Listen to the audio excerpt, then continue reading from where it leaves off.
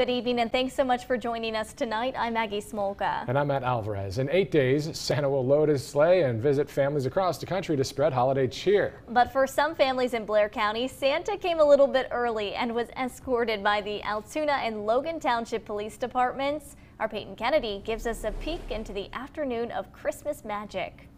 Yay! Are you being good?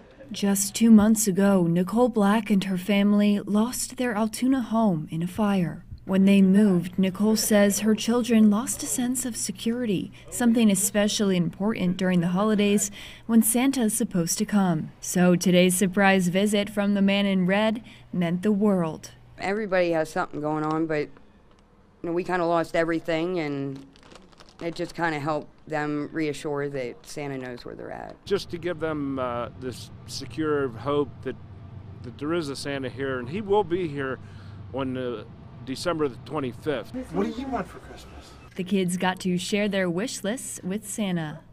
A Barbie greenhouse. A Barbie greenhouse. It's the 8th year Professionals Auto Body has organized the Christmas visits, along with the Altoona and Logan Township Police Departments. This is probably one of my favorite times of the year doing this. This year, we were able to help over 20 families and over 60 kids this year. And the children's smiles were brighter than any star on top of the tree. Hello! Knowing the Christmas spirit was alive. Things happen, but Santa always knows where you're at, and he always knows what you're doing.